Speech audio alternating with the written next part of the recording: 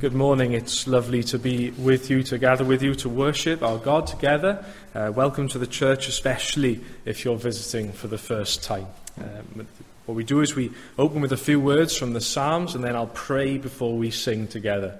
These words come from Psalm 16, where the psalmist says, "Keep me safe, O God, for in you I take refuge. I said to the Lord, you are my Lord. Apart from you, I have no good thing." Let's pray. Oh, Heavenly Father, we ever bless you that you have given to us the Lord Jesus Christ, your Son, to be my Lord, to be our Lord, and that besides him there is nothing good because of how good he is. We thank you then for enriching our lives with the things of Christ, with the things of this church, and with so many good things that we will thank you for in prayer later. But Father, we ask you to bless this time to us now, we pray, for Jesus' sake, that his name might be glorified. Amen. Turn with me then in your Bibles to Isaiah and chapter 52. We'll just have one reading this morning, and we'll read again later. But Isaiah chapter 52. And we're going to start at verse 13, and we'll read into chapter 53. There's a few different people speaking through this little passage. You have, on one hand, you have God the Father is speaking about his Son, the Lord Jesus. On the other hand, you have Isaiah the prophet speaking about the Lord Jesus. And so these two speakers will interchange as we read through. So just to be aware of that, it might make it a bit easier to understand and follow. So Isaiah 52, and from verse 13. "Behold, my servant will act wisely. He will be raised and lifted up and highly exalted, just as there were many who were appalled at him. His appearance was so disfigured beyond that of any man, and his form marred beyond any human likeness. So he will sprinkle many nations, and kings will shut their mouths because of him. For what they were not told, they will see, and what they have not heard, they will understand. Who has believed our message? And to whom has the arm of the Lord been revealed?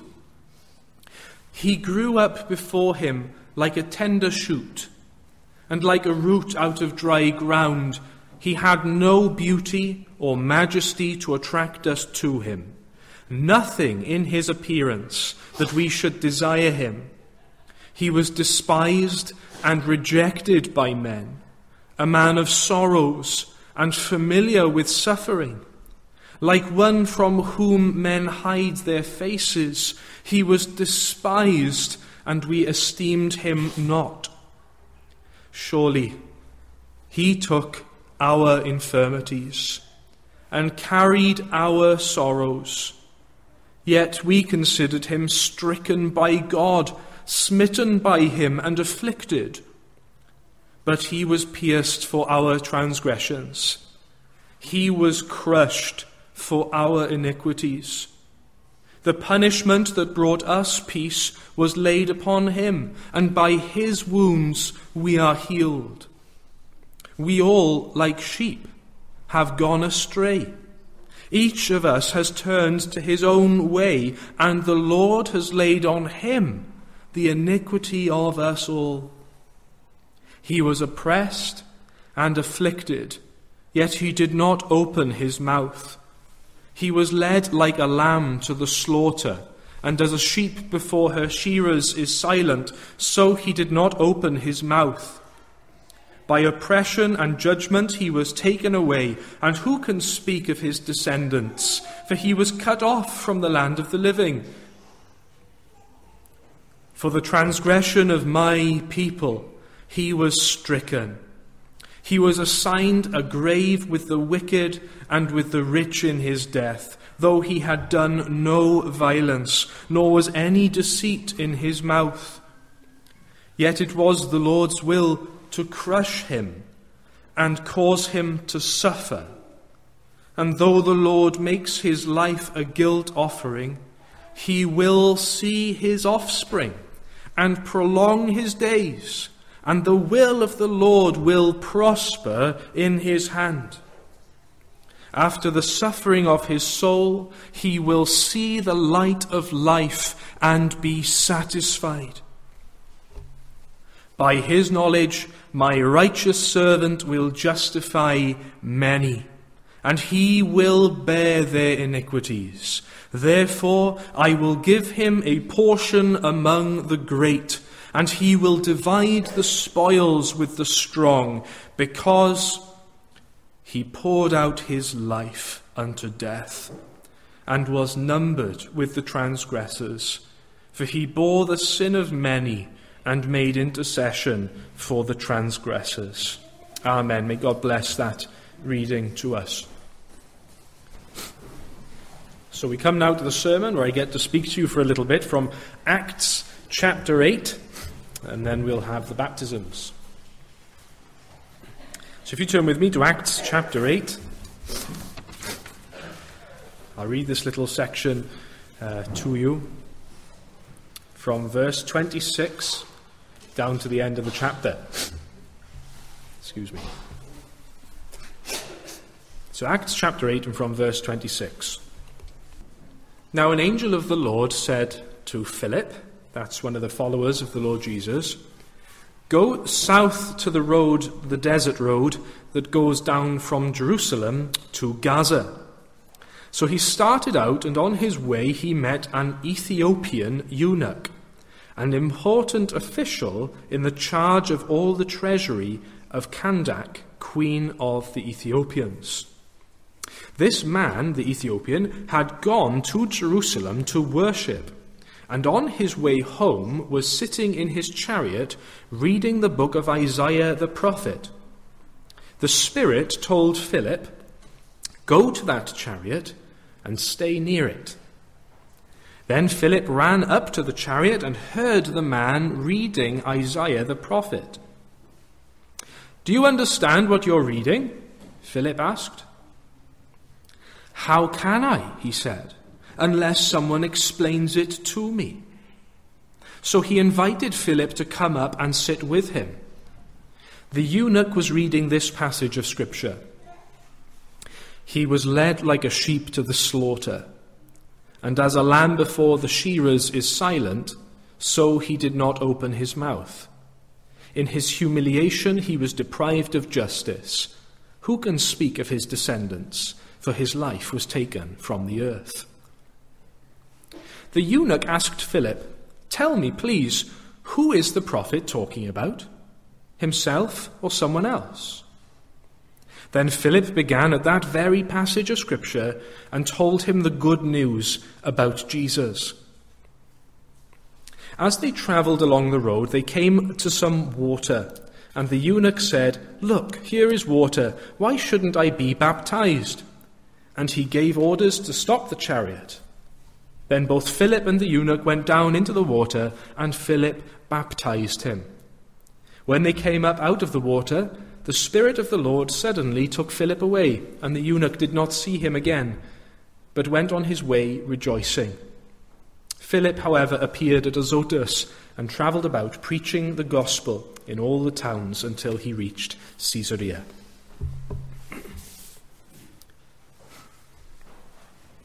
Did you have your cereal this morning? If you had your cereal, are you one of these weirdos that doesn't have milk? I think everyone has milk in their cereal, don't they? You go to the fridge. Now, what's on your fridge? On your fridge, before you open it to get your milk, you'll see magnets. Now, if you take those magnets off the fridge, I presume you have magnets on your fridge. What happens if you try to push those magnets together is that they will usually stick together. But if you turn one around and try to put them together the wrong way, you just can't get them to stick together. It's like no matter how close they get, something is keeping them apart. And that's a little bit like what life was like for this Ethiopian man in his chariot on this day in Acts 8. Where do you think he's from, the Ethiopian eunuch? He's from Ethiopia. And he had gone down to Jerusalem, which is far away, to worship, it says there in verse 27. It seems that this Ethiopian, a man from Africa, the north of Africa at the time, was converted and became a sort of Jew. He was going to Jerusalem to worship. You see, his whole life had become about getting close to God. He lingered around God and the things about God. He bothered with his people and he read his word. He took long periods of leave from his very important job in Ethiopia to go to Jerusalem and worship at religious feasts. You know, he will have paid for that privilege. He would have paid the taxes to get there, and taxes again when he gets there. He would have paid for the sacrifices that he then burns up in an offering. Maybe he bought new clothes and dressed like a Jew. Maybe he cut his hair and held it like Jews have their hair. It appears, from what we've read, that he even learned Greek so that he could read the scriptures. He even bought his own copy. Now, it's not like today where you can pick up Bibles for 99p or whatever. Back then, you'd spend an arm and a leg to try and get any old book because they all had to be copied out by hand. He's spending huge amounts of money to have his own Bible. It's likely that he was a fully fledged convert, which means, becoming a Jew, he will have had to cut off the most sensitive part of his body and throw it away so that he could get close to God. There was nothing that this man wouldn't do to get close. But, like trying to put magnets back together, back to back, there was always this distance. There was always a gap, something keeping him away. You see, he's not Jewish. He doesn't speak Hebrew, as far as we can tell. He doesn't live in Judea, where the Jews live. And he knows in his heart and his mind that he sins, and that these sins grieve God. And on top of all that, he's a eunuch. The poor fellow. He had another bit of him chopped off, which meant that he couldn't even get that close to God in the temple and things like that. There were rules about that sort of thing. All of these things kept him away. As close as he would draw, he could never get near. Now, isn't that the plight of all humanity? We draw close to things, we try to understand things, but we're always doomed to float around the periphery and never really understand what's the truth. We can't really penetrate to the very center of matters, to the heart of things, and get it. There's always more questions. It might be how you live now, or maybe in years gone by, where you come to church to draw near to God. You read the Bible to draw near to God. You prayed. You spent time with Christians. Maybe you were even baptized. Maybe you even became a church member. I don't know. Drawing close to God with all the different ways that you could, but there was always a distance, always that wretched gap. I know what that was like myself, do you? Drawing close, but always a gap. A knowledge that you just don't belong where the Lord is. Because of the sins in ourselves that we do, the rotten things that we think and say, the things that we act on, the things that we don't do that we should do, and besides all of those things, that massive mountain of sins, who we are. Not just that we sin, but that we are sinners. Through and through, rotten to the core. We just don't belong. There's this gap. Now, there's a specific aspect I want to focus on here for this eunuch, and that comes up in verse 28. He's reading the prophet Isaiah. That's a book that we have in our Old Testament. We read the section not long ago. You know, we really can't draw any closer to God than to press our ears against his mouth and listen for his voice.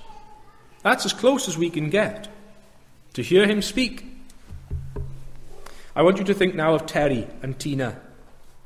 Terry works in an office, and on the desk next to him is Tina, and he loves Tina. He thinks she's absolutely gorgeous, and he gets to see her every day. And although he gets to sit beside her all the time, he's not content. He sees her every day. He even gets to shake her hand and pass her in the corridor and eat lunch with her and so forth. But if only she would speak to him, then he could get to know her. You see, we can draw near to God in many, many, many ways that he has given us by his sheer grace. But like the Ethiopian, we can get closest when we listen to his word. Not content to float around the periphery, we want to hear what he has to say to me. But here's the problem. When Terry finally gets the courage to ask Tina out on a date, she opens up her mouth, and it turns out she speaks a different language. Get in. He can't understand what she says. He's hamstrung from the very beginning. And here's the Ethiopian reading through Isaiah, reading the word of God, who he tries with all of his might to draw close to, and he can't understand. He doesn't even know who is speaking. You get that, don't you? He asked Philip, who is speaking? The prophet? For himself? Or for someone else? Do you ever have that experience with the Bible? Reading it, trying to understand. But it's like it's another language. I just don't get it. I don't know where to start. I'm trying to listen for the words of God. But there's this gap. That's the thing about the word of God. It is where we draw closest to God to hear him speak to us, but so often it's that which pushes back the hardest, reminding us of that horrible gap. What we need, my friends, is someone to explain it to us. Verse 31, how can I understand unless someone explains it to me or guides me? Enter Philip. Philip, he knows who is speaking. In fact, he knows the person who is doing the speaking. He understands what he reads. And he's going to tell the Ethiopian now what God says. And that's my privilege today as well. Like Philip now, I get to open up the Word of God and tell you what God says. To you who are drawing near to God, and there's always this distance. To you who listen for his voice but don't understand. Let's read what the Ethiopian was reading and see if we can understand. I'll read it to you again then, this little section in Isaiah, and see if you can understand. I'll just read a few verses. Isaiah 53, verses 4 to 8. This is what the Ethiopian eunuch was reading. Surely he took up our infirmities and carried our sorrows, but we esteemed him stricken by God, smitten by him and afflicted. But he was pierced for our transgressions. He was crushed for our iniquities. The punishment that brought us peace was on him. And by his wounds we are healed. We all, like sheep, have gone astray. Each of us has turned to his own way, and the Lord has laid on him the iniquity of us all. Do you understand? When we draw near to God and listen, what does he say? You know, when God opens his mouth, he always tells us about his Son, the Lord Jesus. Always. This is so true that in the Bible, sometimes Jesus, the Son of God, is given another name. He's called the Word of God. Because whenever God speaks, he speaks Jesus to us. The Ethiopian was there, drawing near to God, listening for God's voice, and he heard about Jesus. See there in verse 35, starting at this passage, Philip preached Jesus to him. God is always preaching to humanity, to all of us, about his Son, the Lord Jesus. If only we would listen. If only we would understand. What does God say about his Son, the Lord Jesus, then, in this passage in Isaiah that the Ethiopian was reading? Philip told the Ethiopian, this is what you're reading. God has sent Jesus into the world to bear our sin, to carry it, to take our guilt away from ourselves and to himself on the cross. More than that, not just our sin, not just our guilt and all that rottenness, but all of that distance, all of that gap. Every disqualification that puts a gap between us and God, Jesus will take that too. You know, on the cross, one of the things he cried out while he was dying there for sinners, he said, "My God, why have you forsaken me?" There was this horrible gap, and he took it to himself as well. More than that, not just our sin and our guilt and that distance and all that disqualification that keeps us and God apart, he takes the punishment that we all earn upon ourselves because of our sins. He bears that himself as well. He was pierced for our transgressions. You know, it's true that he became upon the cross all that we are. He took our flesh, he took our blood, he took our body, he became human. He took our sin, he became a sinful human, he became a sinner for us. God bore in himself the curse upon sin. He took it all, everything rotten about us, everything rotten about this world, he took it all within himself, Philip says. Now imagine the Ethiopian hearing that. Philip says, no matter what you do, you can cut off your arms and legs.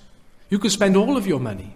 You can go to Jerusalem and move in. You can live inside the temple. You can do whatever you want, but you just can't get close to God. Not just your sins that keep you away from him, but who you are. Your sinfulness, your crookedness. You can't do anything about it. But God has given his own Son to carry it all away. You know, it's not just the Ethiopian who gets the privilege of hearing that message, it's you and me. We get to hear from the scriptures, from Philip, from God himself, that no matter what we do, the living God, the Father, Son, and Holy Spirit will always be far away and alien and foreign to us.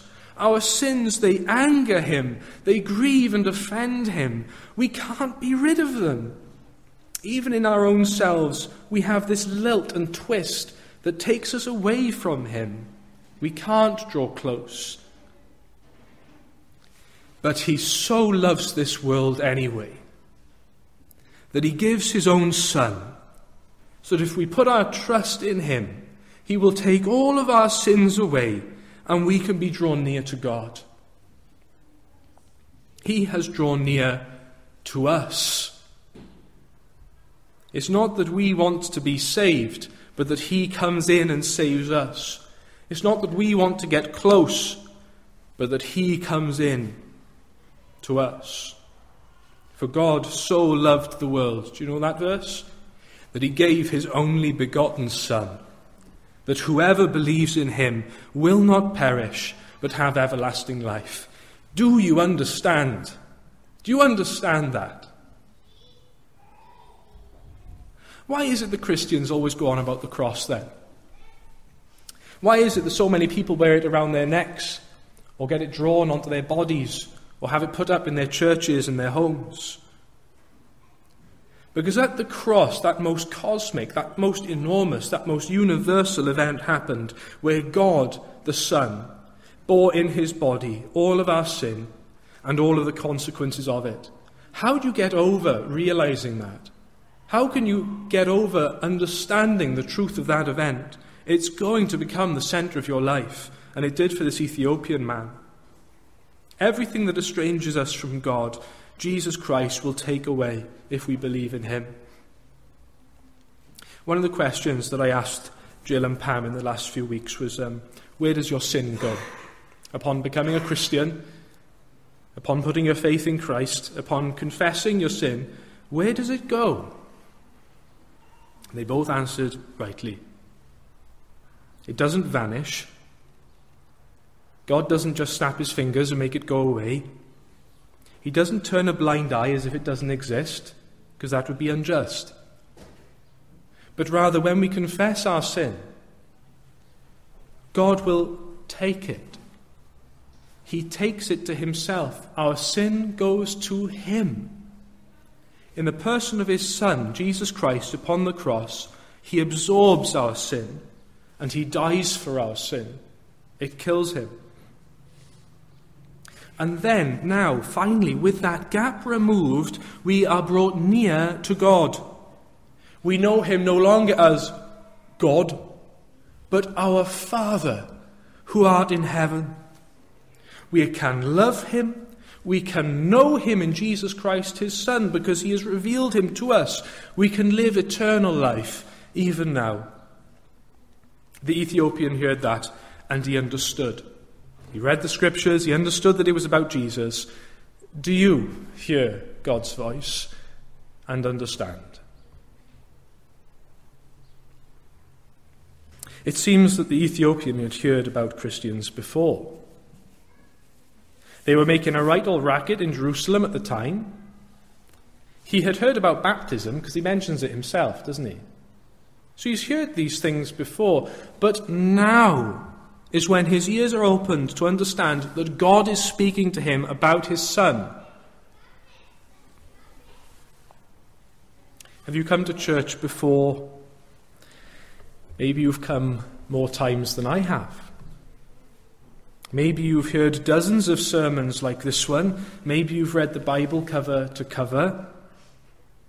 But maybe now you understand that God is speaking to you about Jesus, his Son, and what he has done for you, so that you can be forgiven of all of your sin and be brought near to God because of Christ. Not by you drawing near to him, but by him drawing near to you. Not because you want to be saved, but because he wants you to be saved. That he saves sinners like us. The Ethiopian then, understanding this, he wants to be baptized. He's seen the light. The lights have turned on. He gets it. He realizes now that God has spoken to him about his Son and all that the cross means. And he gets it. And he wants to be baptized. And Philip says, if you believe, then you may be baptized. It's a bit of a strange question, isn't it? Why does he ask that? The Ethiopian has just realized the truth. God has spoken to him about his Son. He gets it now. He knows who Jesus is and what he's done and how this all works. He gets it. Why does Philip have to ask him, if you believe? The Ethiopian knows, but knowing the truth and believing it are different things. I know that McDonald's will sell you a cheeseburger for 99p. But I can't quite believe that that's true. Do you know what I mean? That's amazing. A cheeseburger for 99p. I know that it's true, but I can't believe it. It's just too good to be true. You know, some people think like that about this good news, about this gospel of Jesus Christ. We know that it's true, but can we believe it? You know that God loves you enough to give his own Son, that you might be brought near to him. You know that Jesus would rather die for your sin than watch you die for your sin. You know that if you confess your sin, he will forgive you of it all and give you eternal life. You know that God has given his Son, and with that he will give us everything else. but will you believe it? Will you trust him? Let me just read this verse to you from another part of the Bible called Ephesians, and then we'll sing. I'll pray, and then we'll sing and move into the baptisms. This comes from Ephesians in chapter 2. I'll just read this verse to you. But now in Christ Jesus, you who once were far away have been brought near through the blood of Christ. Amen. Let us pray. Oh, Father in heaven, how can we possibly thank you for the truth of this gospel? We ever bless you, Lord God, for the gift of Jesus Christ to this world, that we who live in perpetual darkness and sin, who can't draw anywhere near to you because of our own crookedness, that we might be forgiven and washed and made completely clean and given your Holy Spirit and a home in glory and membership even of your church. Oh, Father, you have lifted us from the gutter to the highest heaven. Oh, give us the grace and the faith, we pray, to believe that this is true. We ask these things for Jesus' glory's sake. Amen.